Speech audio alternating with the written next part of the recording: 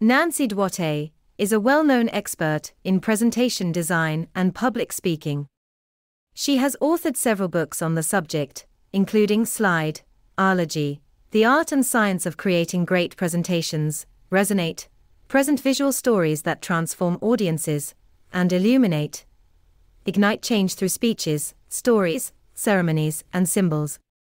While I don't have direct information on a book or talk by her titled How to Tell a Story, post my last update in September 2021, I can share some insights from Duarte's general philosophy of storytelling that might be helpful.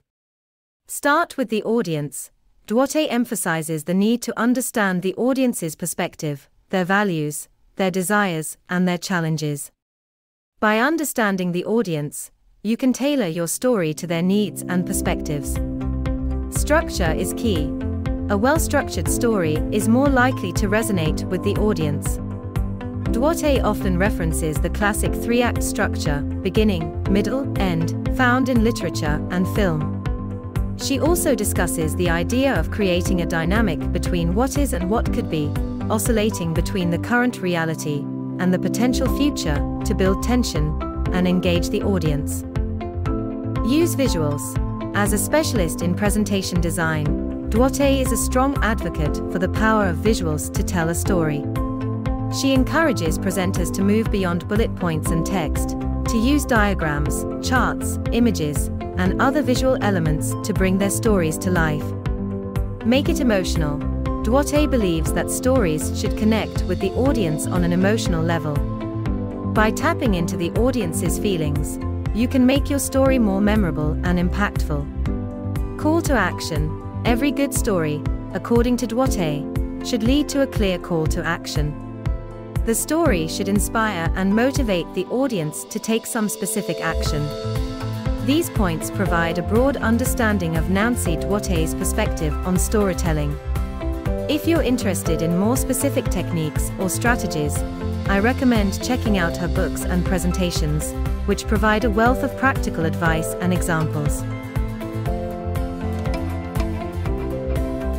Story is very important. If you look at the actual structure of the story, it's been used for thousands of years for cultures to pass on their morals and their lore and their values. Even pre-literate generations could pass those on and they'd stay fully intact. So the powerful thing about story is it demonstrates transformation, and humans are hardwired to enjoy observing transformation. We've got the 4 seasons, we've got stories that are told that show transformation. We're hardwired to enjoy it. What happens is when someone tells a story, specifically a story of transformation, we're connected heart to heart. And those stories, because of its inherent structure, are easily repeated and passed along. It's not very often you can think of, oh, that last presentation I can practically repeat it and stays intact. It just doesn't happen. But it does happen with story.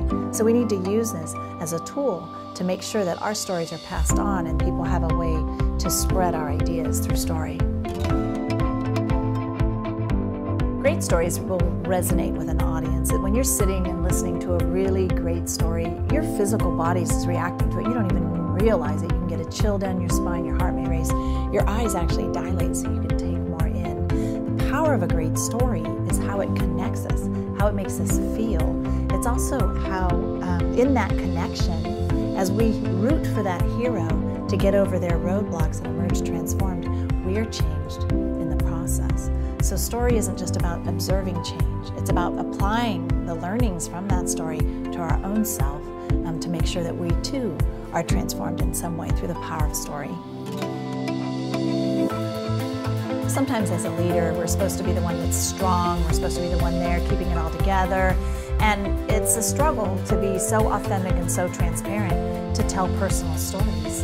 People are like, well, I'm here at work to get my job done. I'm not here to get emotional, or I'm not here to, I've got a whole lot of other things instead of that. And I contend that you would be a better leader should you stop and have these very human moments, these very human connections, right? It's like ants, right? They come together, they go doo-doo-doo-doo, and then they know where to go and they just keep going. And those kinds of moments that you do where you connect deeply with these people not only builds people's loyalties to you, it builds them to the brand. The interesting thing is they align more quickly and you get so much more done doing these little moments of emotional connection, and using story to make those moments of connection makes it even more powerful and keeps the organization healthy and strengthens you as a leader.